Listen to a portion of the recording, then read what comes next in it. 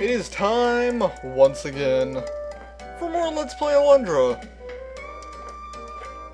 So we're supposed to be heading toward Nava, and he wants us for some reason to talk to us. I don't know. He's some old guy, apparently. Whatever. That's fine. I have time in my busy schedule to just talk to random old people who want to talk to me. That's fine. Just trying to, you know, save the world. Hey, Maya!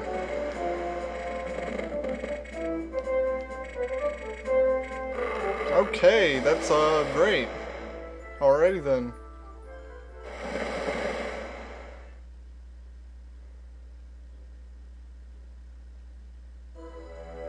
Hi, Nava! No, actually. No, I actually didn't know, really.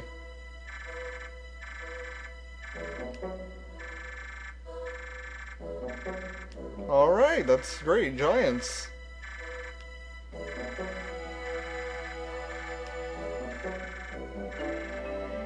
Okay.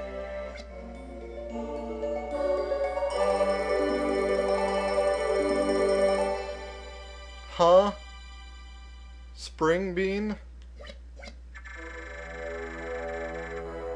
The most curious things in the land is a spring bean? Well, what he says is true. We now have the spring bean. And what we want to do now that we have this is we want to look for these little platforms. Pick up the spring bean, throw it on it. And then you can jump really high. And gain access to things like Gilded Falcons.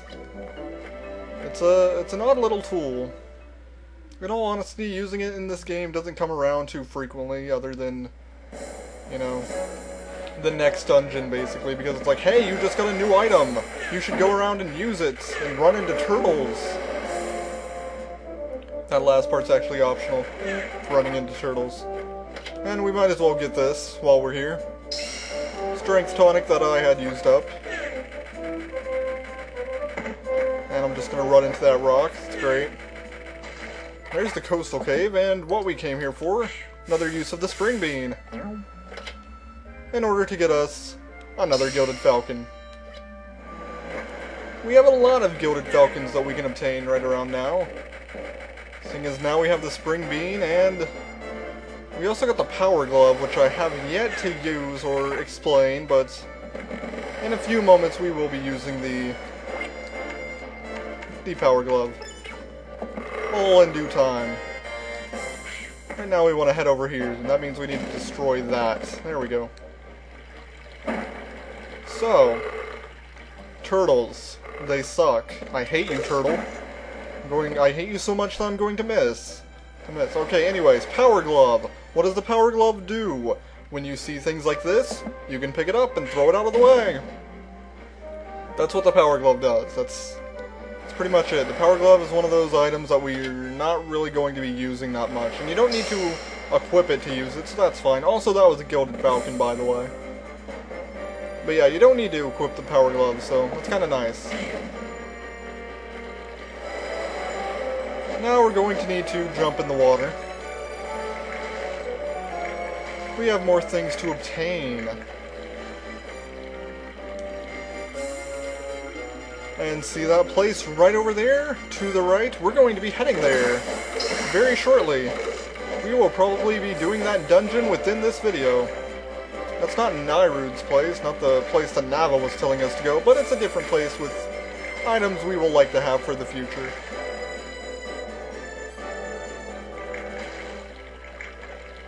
We're gonna swim right here on these docks, so we can head in a direction to head into that area.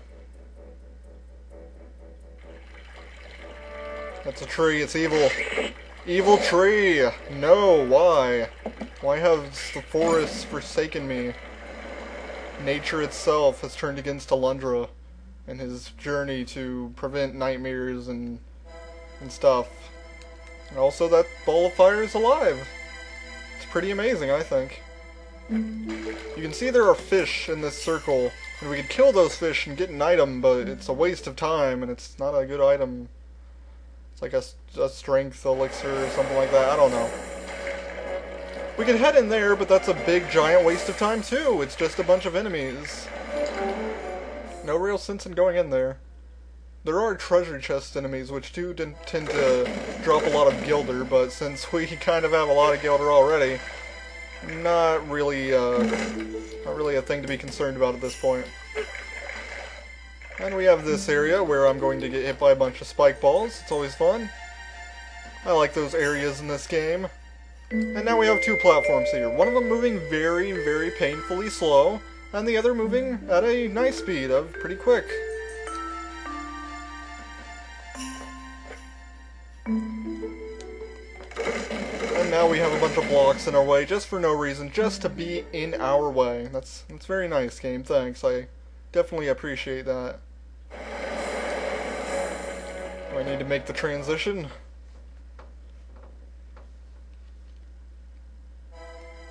And actually, no, I'm going to go this way first. Avoiding all these blue things. Because in this chest, we have a magic elixir, which I had used up in the previous boss fight, I think. Again, going to avoid combat where I can. And once again, it's time to use the spring bean. To launch us right up here. And now that we have gone through all of these crazy caves, that will bring us to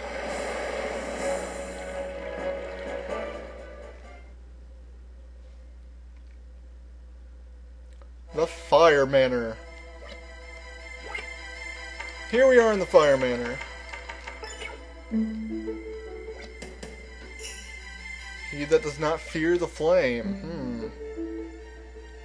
That flame doesn't look so tough. Just a little ball of fire. So, what we need to do here is hit the flame and knock it into the torches. Which is not too difficult, but at the same time not that easy.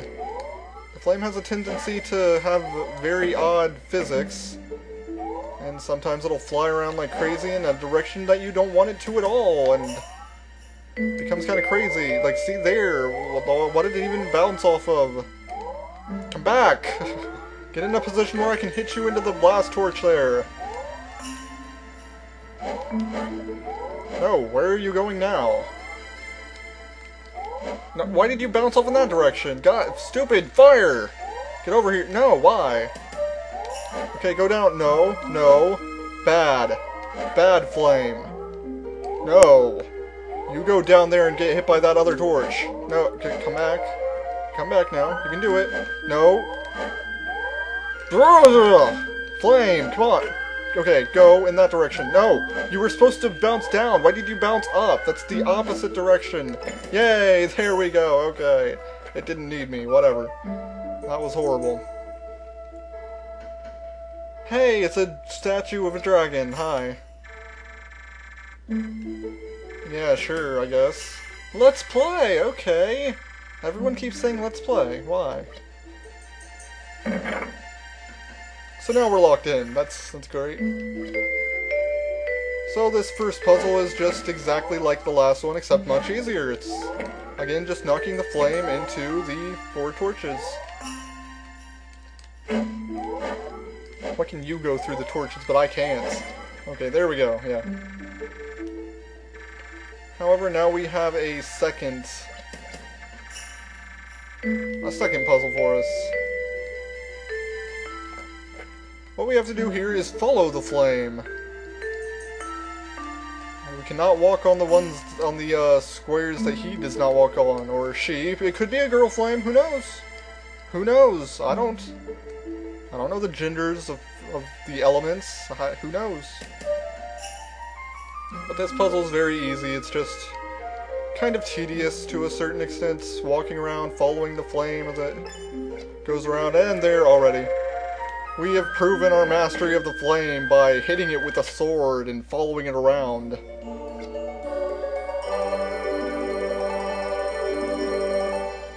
And that gets us a new weapon. The Fire Wand. The fire wand's a nice little weapon. It's not very practical in most situations. At certain times, obviously, it can be helpful, but mostly it's used for burning down thorn bushes without actually needing torches. We can also charge it up and unleash a bigger flame, which isn't really all that useful. Not as useful as you might think. Next time on Let's Play Alundra with our newly found Fire Wand, we will continue exploring things and obtaining Gilded Falcons and maybe heading somewhere else and getting some new items. I'm Vega. I'll see you then.